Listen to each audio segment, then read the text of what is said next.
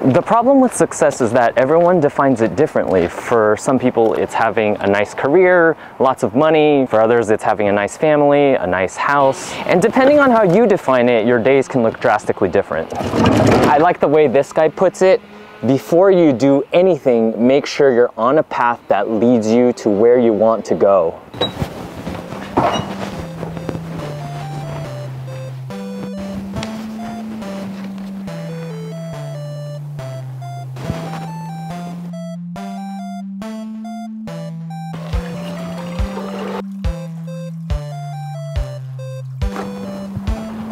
If success to you means having a successful career, then most of your time, most of your days are going to be spent pursuing that career, and it's going to come at a cost, which is probably your family here.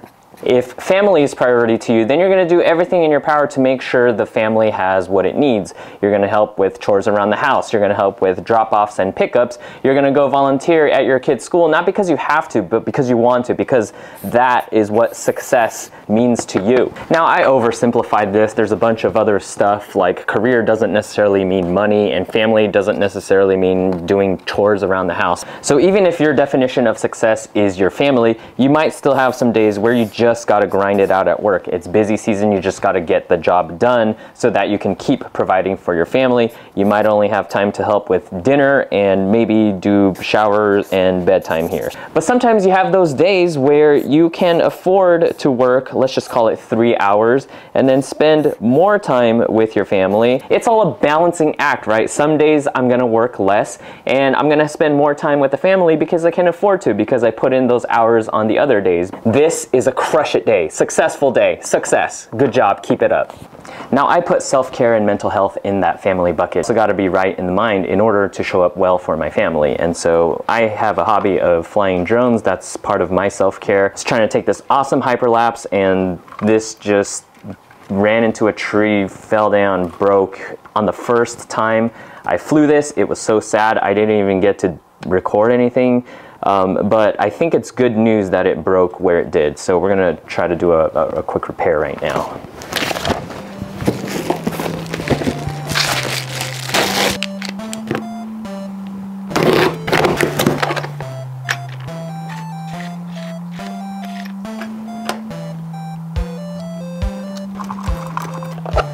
Okay, $30.20 later. I did get a notification that my gear is ready to pick up at Lulu. Today is a work day, but it's one of these days. Then your destination will be on the left. Yeah, they look awesome. Thank you so much.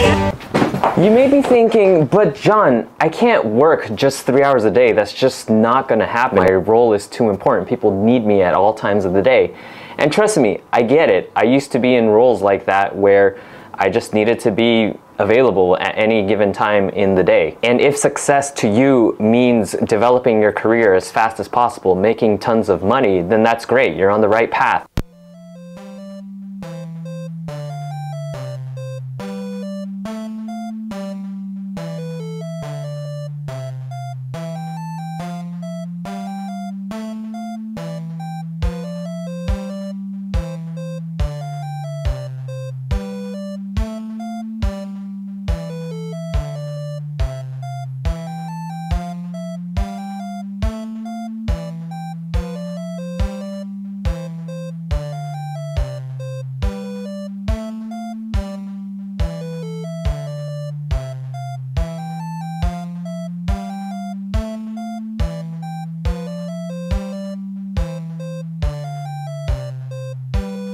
Let's go for a test flight. That's the problem with success on the internet. A lot of the articles and videos and content out there just kind of assume that success means wealth, means money, and even financial independence sometimes. And those are great things, but to me, if they're not done in balance with the whole picture in mind, then that's walking on a path that maybe you don't want to be on. And so, my friends, before you do anything, make sure first and foremost that you're on the path that leads you where you want to go. All right, let's see how it does around this tree. Oh, but it doesn't actually move back on course. But hey, better than crashing.